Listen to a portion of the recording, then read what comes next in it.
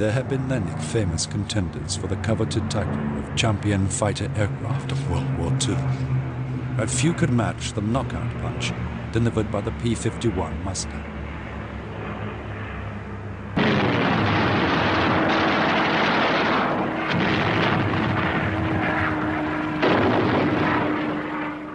Mustang pilots dominated the series of epic air battles fought over Germany, which finally destroyed Hitler's mighty Luftwaffe.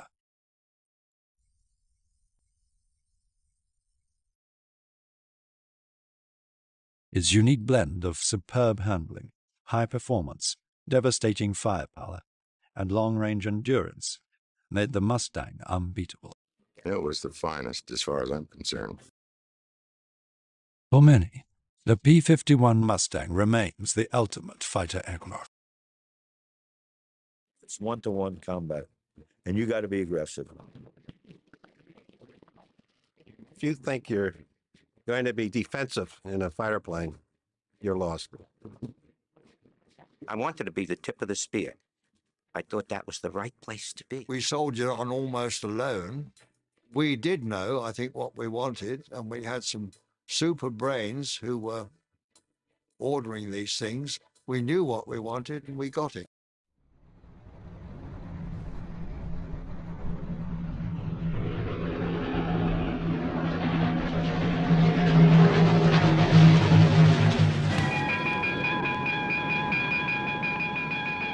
In the late summer of 1940, Britain's Royal Air Force was locked in a deadly struggle with Germany's Luftwaffe, which became known as the Battle of Brooklyn. The situation was critical. The British Spitfire and Hurricane fighters were good machines, but they were not being built fast enough to meet the threat of a German invasion. One solution was to import fighters from America. The North American Aviation Company had the basis of the new high-performance, long-range fighter design already on the drawing board.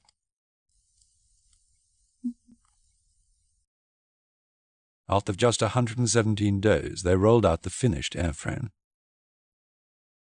It was a sleek and streamlined machine, which reached 382 miles per hour during early test flights, making it faster than the British Spitfire at low altitude, despite carrying twice as much fuel, which gave it twice the range.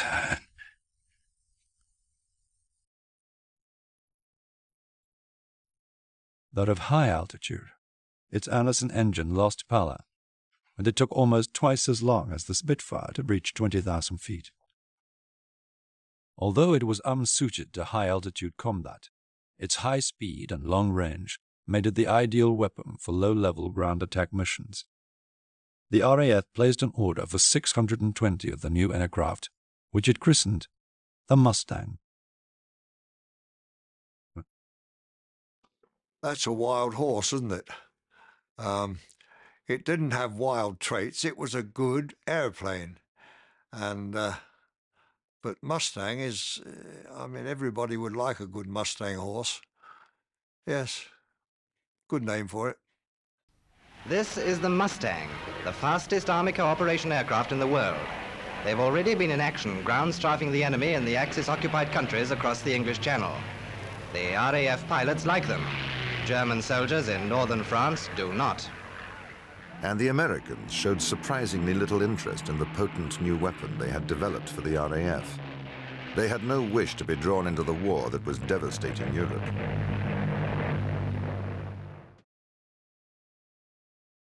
But in December 1941, the whole course of World War II was changed, as Japan attacked Pearl Harbor and America entered the war. It was agreed that defeating Hitler in Europe would be the first priority for the Allied forces. Britain had narrowly escaped one invasion, but now there came another, a friendly invasion, as thousands of American troops poured into Britain to help defeat fascism. Among them were young airmen, fresh out of training, full of confidence and itching to get into the fight, whatever the risks. Now look, fellas, let's face it. This is our business. In war, there's only one place for you to be, on your toes. You know, a fighter pilot basically is an individualist. Nobody has any ego in his family because he has it all. Did you pipe that fair weather pilot telling me? I can handle this. I was young and cocky, too. In fact, a conceited son of a bitch, I'll tell you. No, I thought I was pretty good. In fact, you probably never heard of a pilot that didn't think he was #1 fighter pilot in the world. Hell, I've met thousands of them. To stay alive, you've got to act alive. It's the deed that counts, not what you say. It's the deed, your actions. Learn and live. If you don't, you won't. If you're going to come in combat against someone else, you know you're going to beat them. If you don't have that feeling, if you think you're going to be defensive in a fighter plane, you're lost. If you don't think you're a winner, you're in the wrong business. Okay? Okay. The Americans certainly needed all the confidence they could get if they were to defeat the battle-hardened pilots of the Luftwaffe. They were about to enter the big league of air fighting. Well, we certainly know where we are now. Young cadets in full parade. The youthful hope and pride of the Army Air Forces. And we mean it. Yes, they're the best young flying blood in the world. And America was equally proud of the planes they were dislike. America's newest fighter plane, the P-47 Thunderbolt, has left the drafting boards and is now in mass production. One of the main contenders for the title of Top Gun American fighter was the P-47 Thunderbolt. It was a massive machine, which tipped the scales at more than 8 tons. Thousands of rounds of ammunition are stored in its wings. Guns are tested on the ground.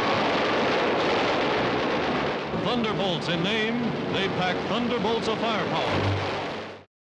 At low level, the Thunderbolt's weight limited its performance, but the higher it got, the better it flew, and at altitude it was more than a match for the German fighters. But the Thunderbolt's huge engine gulped fuel at the rate of more than 1 gallon every 30 seconds, which severely limited its range. And range was the key to victory in the European air war.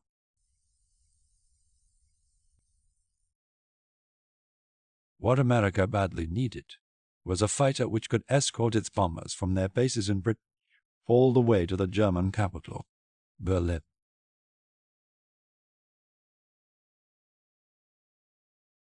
In the summer of 1943, the Allies launched a combined bombing offensive against Nazi Germany. It was a 24-hour operation. The British bombed by night, the Americans by day.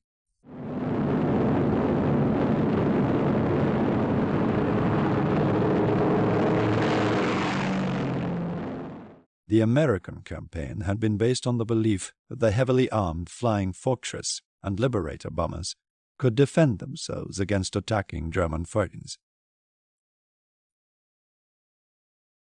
But the daylight raids suffered heavy losses, and it soon became obvious that the bombers needed the protection of a fighter escort. The prime targets were the centers of German industrial production and the capital city, Berlin, 550 miles from the American bases in southeast England. Most escort missions were entrusted to the heavyweight Thunderbolts, which would fly to the limit of their radius of action, about 200 miles from base. By adding extra fuel tanks, the range was increased to more than 300 miles, still well short of Berlin. Their sole task was to protect the bombers, and under the dynamic leadership of celebrated pilots like Colonel Don Blakesley, the Americans began to earn a formidable reputation as aggressive fighters. Don Blakesley was sort of a fighter pilot god on a pedestal. Everybody knew who he was, and he was a great leader. Colonel Don Blakesley, great leader of 4th Group. I actually like the business. It's probably a horrible thing to say, but I got a hell of a good kick out of it, particularly when you're winning. My feeling was, if you see it, you go after it. Just aggressive. Just be aggressive. And it worked. The Germans soon learned to respect these formidable fighters, but they also learned to exploit their limited range. As we were going in and we were reaching our maximum range, you could see the Germans out there circling, waiting. They knew exactly when we had to go. Just when they were needed most, the Thunderbolts were forced to turn for home or risk running out of fuel.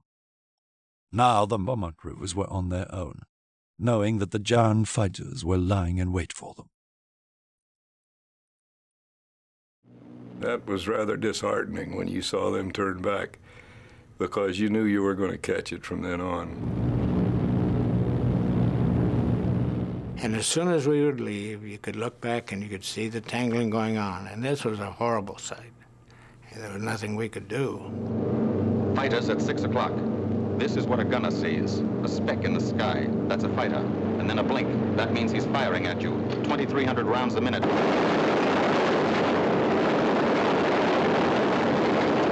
You see those leading edges light up like neon signs, and you know that they're shooting at you, and they mean business.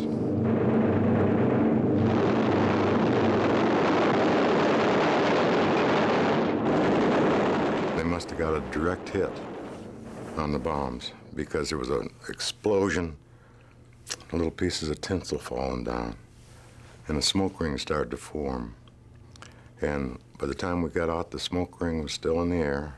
That's all there was left of them. Sad.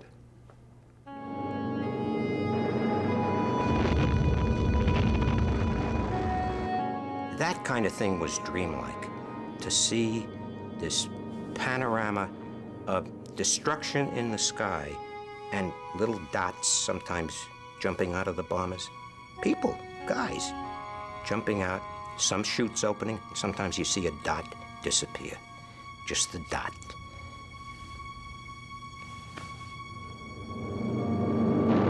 Come on, you guys, get out of that plane. Bail out. There's one. He come out of the bomb bay. Yeah, I see him. There's a tail gunner coming out. Right in front of me, his tail gunner bailed out, and he didn't have his chute snapped on. And he had it in his hand, but the slipstream took it away from him. And I saw him fall, and he had to go 26,000 feet with no visible means of support. The only thing I could think of, well, he's got plenty of time to say his prayers on the way down. Those bomber crews were brave men. What they did, I would not want to do. The only time that you feel miserable, as far as I was concerned, is when I watched the bombers going down and you couldn't do a darn thing about it. And you know they're not going to make it. And it is the most disheartening experience. Sometimes you come back and you're practically in tears. You knew that there are 10 guys in there that aren't going to be home that night. And there was nothing I, as a fighter pilot, could do about it.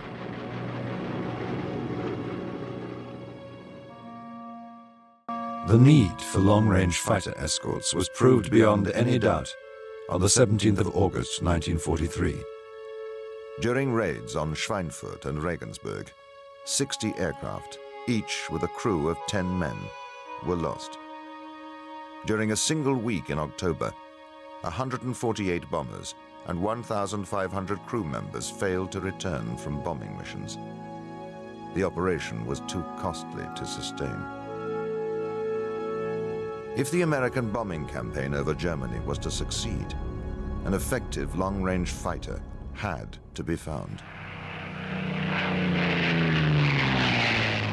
A few people were convinced that the answer lay with the neglected Mustang. It had the range, it had the speed, it had the firepower.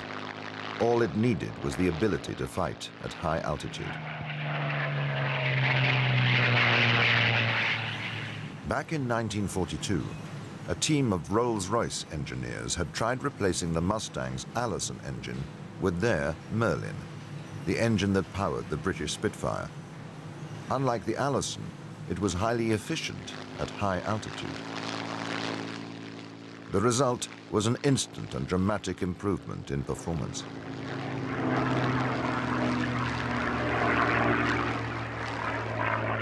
The Merlin actually delivered more power at 25,000 feet than the Allison had on takeoff.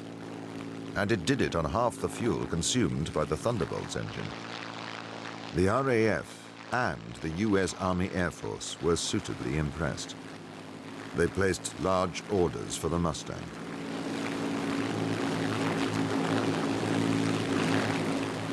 It was agreed that the American-built Packard Merlin should become the standard engine for all future production. I don't think the Americans would have had that sort of fighter if we hadn't tactfully got in the Merlin. I think it's one of the greatest examples of cooperation between two countries in trouble. I think it shows that all those brilliant minds could actually get together and work together without jealousies. The final pieces of the Mustang jigsaw were put in place when the P-51D was introduced in May 1944.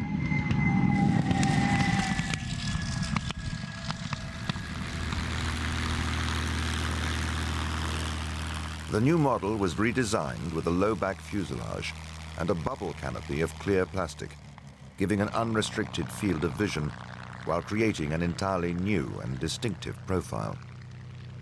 The Mustang was now a thoroughbred, the undisputed champion in the Allied fighter stable. Even on the ground, with its wheels down, it looked like it was going forward. It was beautifully streamlined. It had all the right contours, I guess. It looked like a fighter plane should look. And it has a sound all of its own. There's no sound for like the P-51.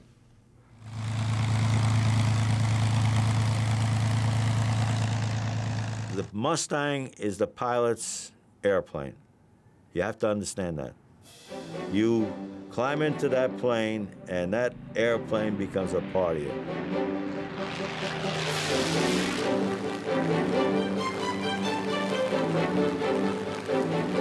It responded so well to the controls, it just felt good to fly it. We used to say, if you wanted to turn left, you roll your eyeballs left, and that was about all you needed. You were a part of the plane. It was as if you were a bird.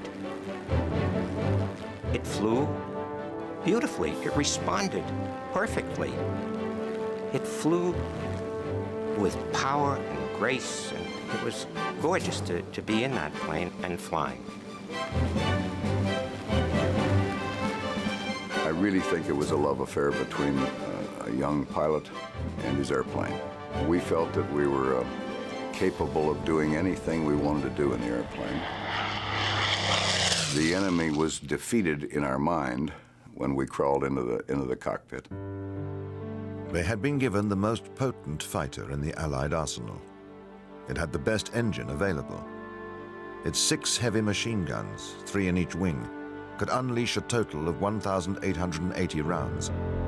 It carried over 400 gallons of fuel, with 2 disposable drop tanks fitted under the wings, and could fly more than 2,000 miles.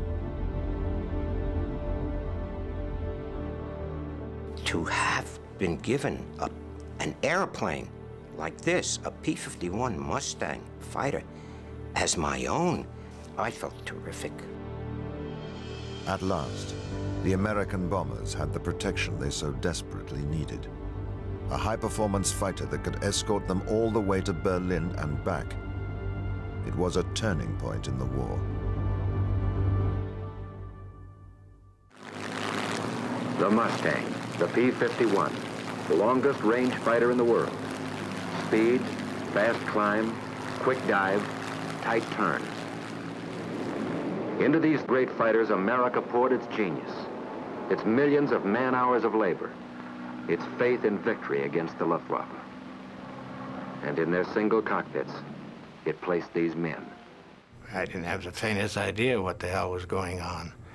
I knew why we were fighting, but I didn't know how. The first time I really realized that I was in combat was I saw my wingman shot up and going down. And I had never seen the enemy aircraft that did it. And I know at the time I thought to myself, what the hell am I doing here? I'm way out of my league. If they were to survive in combat, the young pilots had to learn, and learn fast. You still can feel your heart pounding pretty fast. And yeah, there's some fear the first mission or two that, how's this really going to go? I was scared to death, and I'll tell you, anybody that says they weren't scared to death is a liar. I was new and nervous, and with the gyrations of the plane, I started to, I had to throw up. And when I got back to Steeple Morden, landed, oh, I felt terrible. I felt maybe I didn't have what it takes. Felt humiliated. Came up to the hard stand, and the crew chief climbs on the wing, and the canopy goes back. And I saw him look, and I told him, I'm terribly sorry. I'm terribly sorry. I'll help you clean it up. And he said, look, I've seen worse, and I felt wonderful.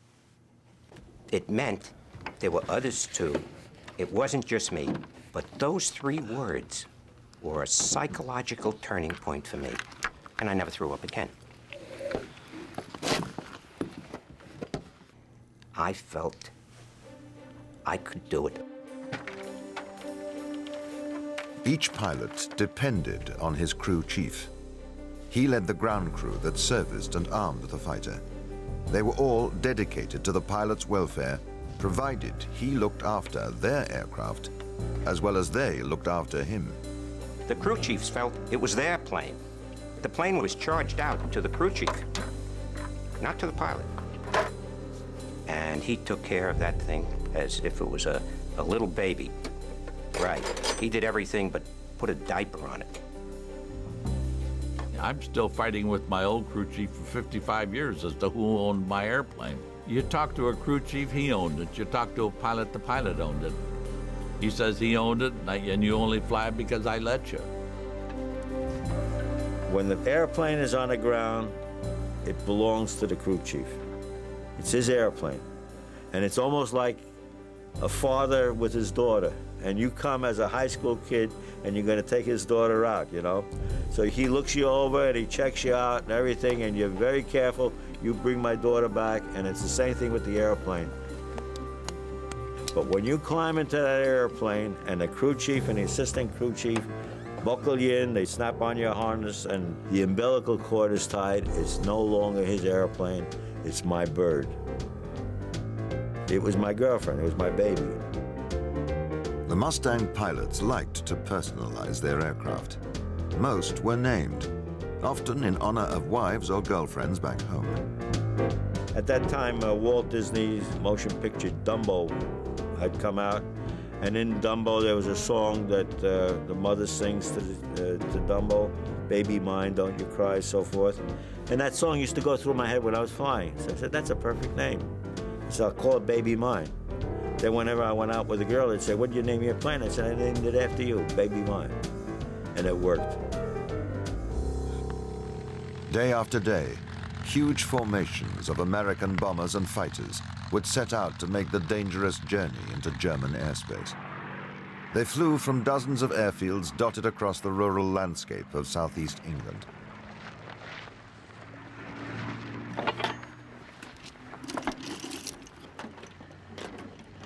We were sort of like a flying gun platform in a flying gas tank. That's what you were. Because every inch of that plane practically was loaded with gas and ammunition.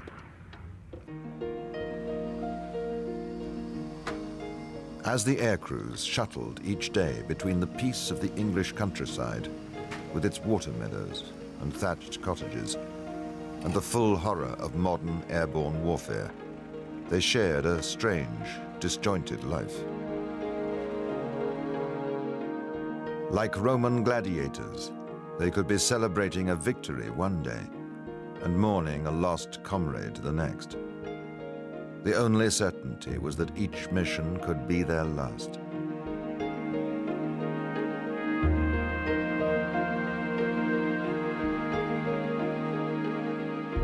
I always knew I was coming back.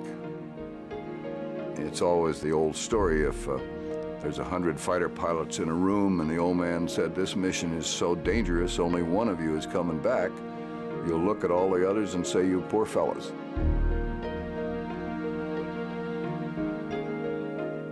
A fellow in my barracks had a chessboard, and he and I ran an ongoing chess game at all times. And we often said, well, this is to guarantee that both of us are coming back because we want to see who wins this chess game. And it's so random. You don't know where it's going to happen or to whom.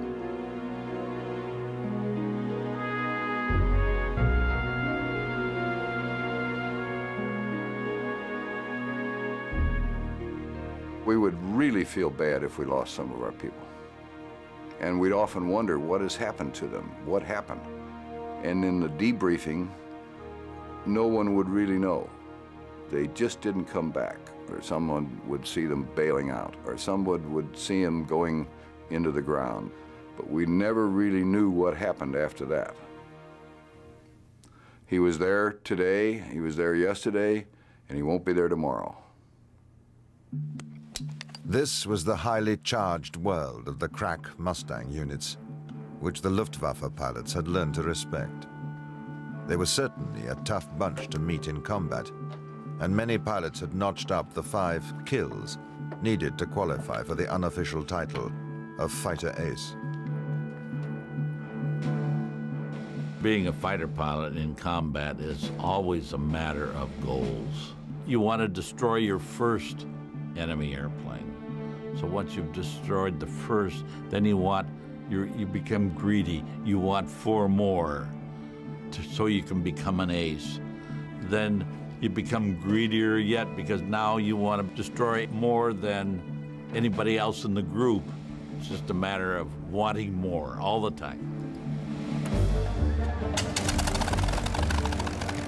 When that P-51 engine turns over and each of the cylinders hit with one explosion after the other and a roar, you don't hear the noise, you feel it in your stomach, in your gut. You're strapped in tight, you roll up the canopy, you push the throttle forward, and you go.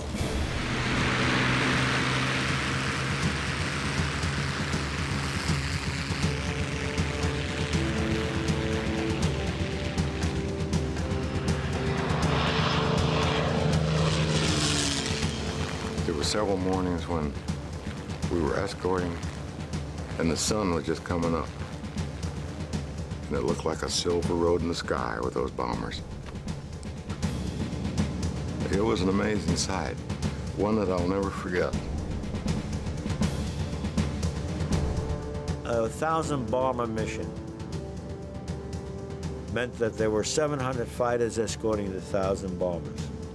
There were 10 men in each bomber, so that's 10,700 men that were flying in any one day. This happened on a daily basis.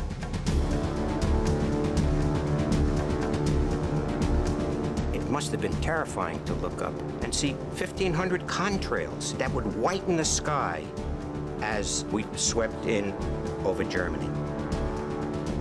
And watching for those telltale white streamers would be the German anti-aircraft gunners and fighter pilots, determined to defend their homeland, whatever the cost.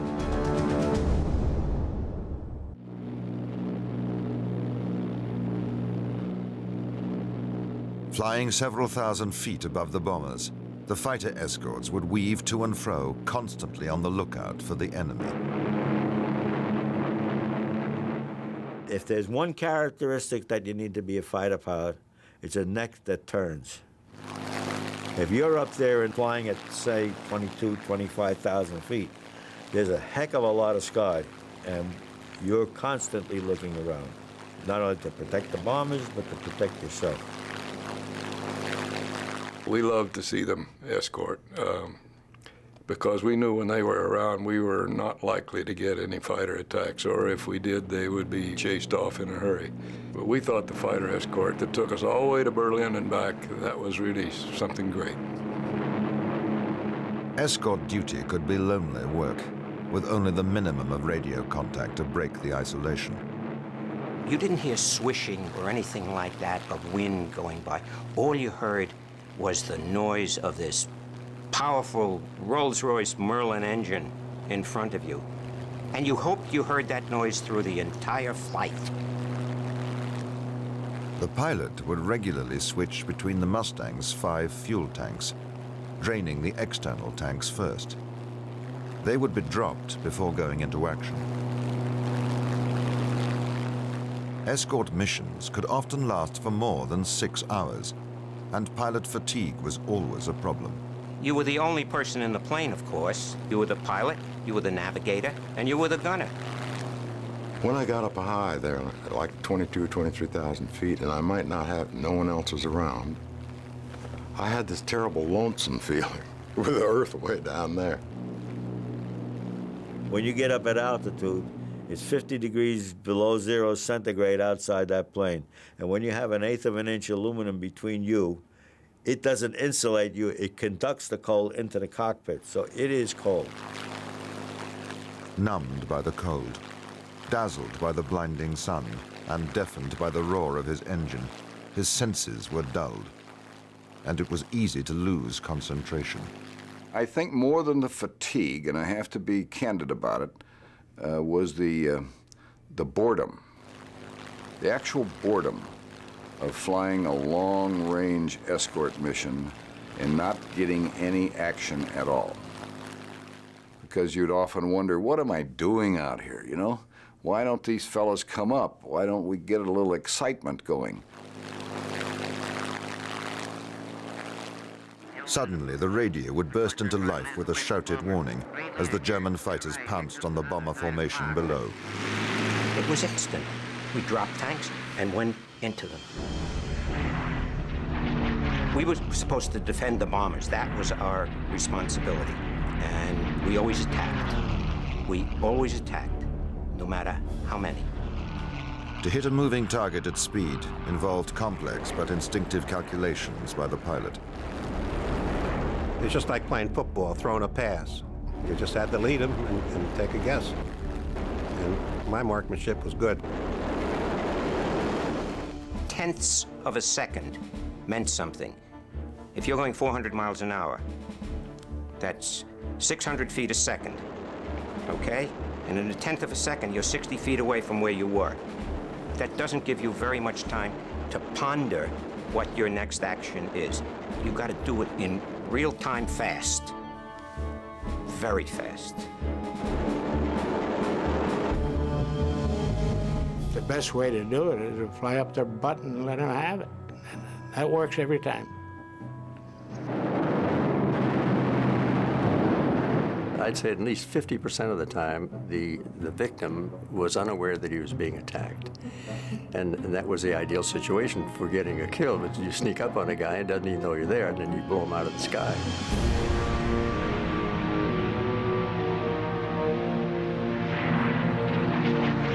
We flew right under a flight of 109s. My wingman, Bert Stiles, was yelling, 109s, let's get out of here. And I just said, don't panic, Bert. He was fairly new, but don't panic. I pulled in behind him and I thought, boy, we're gonna get something here. And Bert's screaming on to me again, let's get out of here, let's get out of here. He sees that there's another flight following that flight, and we're in between them, and I'm fat, dumb, and happy until I realized that those sounds I heard outside the cockpit were not my engine backfiring, but 20mm shells exploding. And then I knew Bert knew more than I did. I slammed the stick over to the left and kicked the right rudder just as hard as I could to snap roll the airplane down into the clouds again. Got down below, everything's nice, peaceful down there. Once a running dogfight had developed, the odds were more even. Combat quickly became a confused series of chance encounters and narrow escapes. I looked to left, and there was an ME-109 shooting at me, coming through this break in the clouds. And you could see the black smoke coming from the wings as he was firing, but he was head on to me. I yelled, "Break left, yellow flight." Attempts to outdive an attacker often ended with a high-speed chase at low level. With no chance to bail out, it meant almost certain death for the loser. He knew he was going to crash, so he pulled up trying to get altitude to bail out. And he didn't quite make it. The parachute didn't quite open, and of course I saw him hit the ground. And that was a very, well, it was a difficult moment, let's say. Then you realize those people are just like I am. You know, he's a fighter pilot, and I was too. All this happens in a matter of seconds. And that's a long time, seconds. The German capital, Berlin, was ringed by hundreds of anti-aircraft guns. As the bombers neared their target, they had no choice but to fly straight into the barrage of exploding shells. Now the escorting fighter pilots could do nothing except watch. Even the Mustang couldn't fight the flak. When you were on a bomb run, you knew that bombardier, his bomb sight was controlling the airplane, and you knew that he wasn't going to take any evasive action. No way he could. And so you were a sort of a sitting duck. When I talked to fighter pilots, they said, "Boy, I wouldn't want to be in your shoes. You know, they're flying through all that flak. We don't mess with that." Then I say, "Well, I wouldn't want to be in your shoes either." But it just seemed to me like what they were doing was a heck of a lot more dangerous than what we were doing.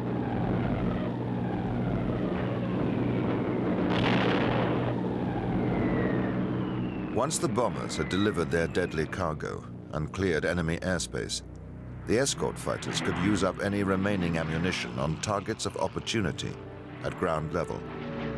Luftwaffe bases, road convoys, and supply trains were the favorite targets.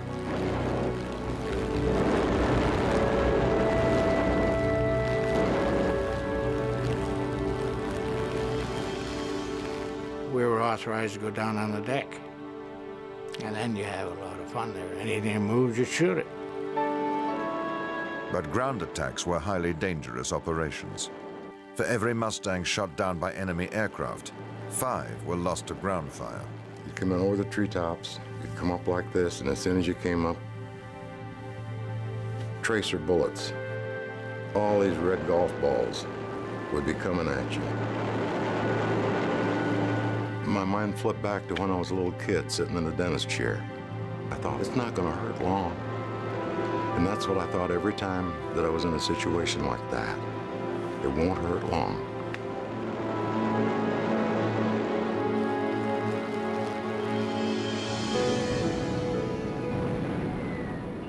As the bombs rained down on German industrial cities, they tore the heart out of the Nazi war machine.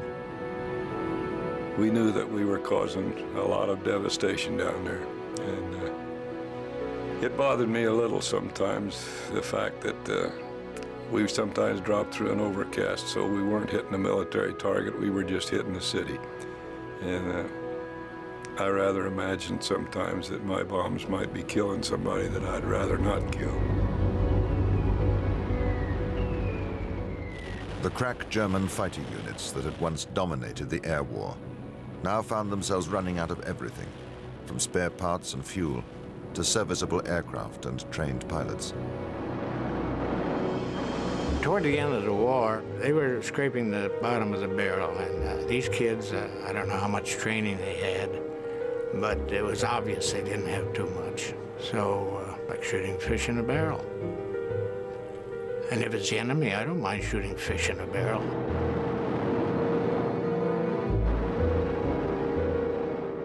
On the 14th of January 1945, Mustangs notched up 161 kills.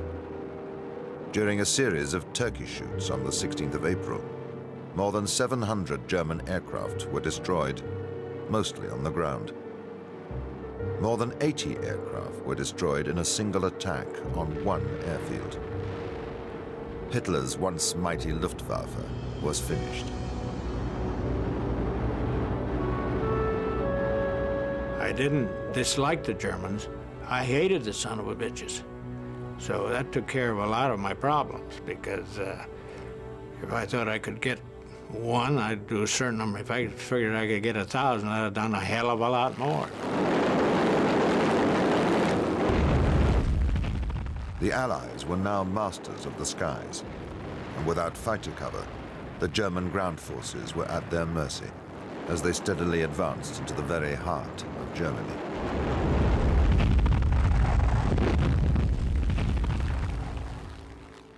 Hermann Goering, the chief of Hitler's Luftwaffe, knew only too well the part played by the Mustang in his defeat. "When I saw the fighters over Berlin," he told his captors, "I knew the jig was up." When the war in Europe finally ended in May 1945, the Mustang still played a crucial role in the Pacific, but its glory days as a long-range escort fighter were almost over. That was a hell of a plane. It was one of a kind. In its day, I mean, it was the finest as far as I'm concerned. You'd never forget it. I gotta tell you this. I think what it is, that was the only thing I've ever done in my life that did anything for mankind. And so you never forget it. I dream about missions today. I dream about what I could have done, what I should have done, where I made mistakes, where I could have improved myself. I still dream about it all the time. In those days, there was a strong sense that we were fighting to save democracy, without a doubt. We were all committed to winning, and, if necessary, to sacrifice our lives. There was no question about it. People didn't draw back, even though they were outnumbered 15-1. 10-1, 15-1. That didn't hold them back. And if you don't believe in something, you don't do that. People have asked me, didn't you just hate it? And I say, are you kidding? I was 20 years old and they gave me this big, beautiful airplane. I had the time of my life.